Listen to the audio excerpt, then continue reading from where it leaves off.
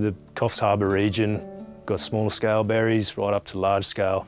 The impacts, they're severe.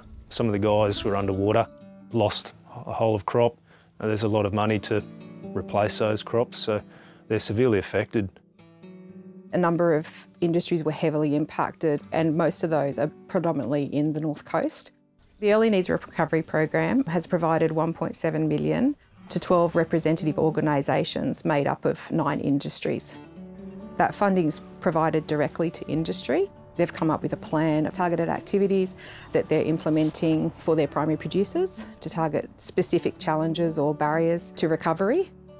The Early Needs Recovery Program has been working with Berries Australia to provide funding through the program.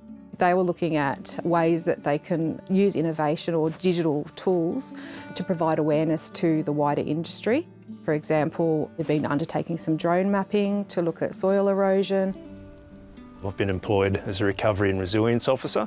As part of that, we're looking at different areas on farm to improve efficiencies. That could be in energy, water, plant production, and the business cases.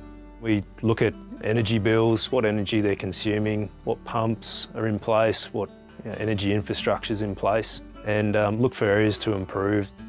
Off the back of this funding, we've got some great use cases, 3 really strong use cases. That's with the energy audit, the irrigation audit, and the drone mapping.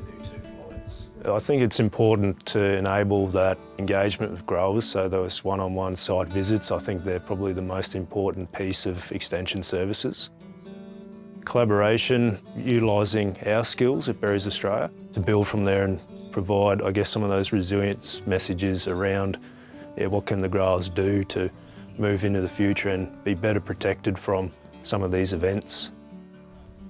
The feedback so far I think is really reflective of the time spent at the start of the program engaging with those industry bodies.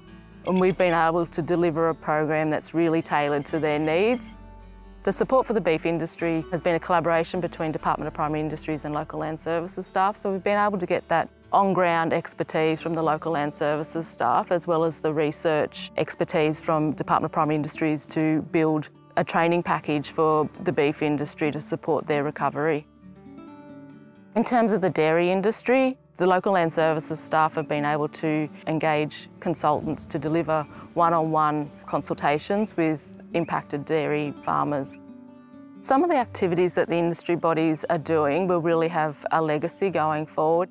The information that they'll gain from those activities will then put them in a better place to deal with future floods.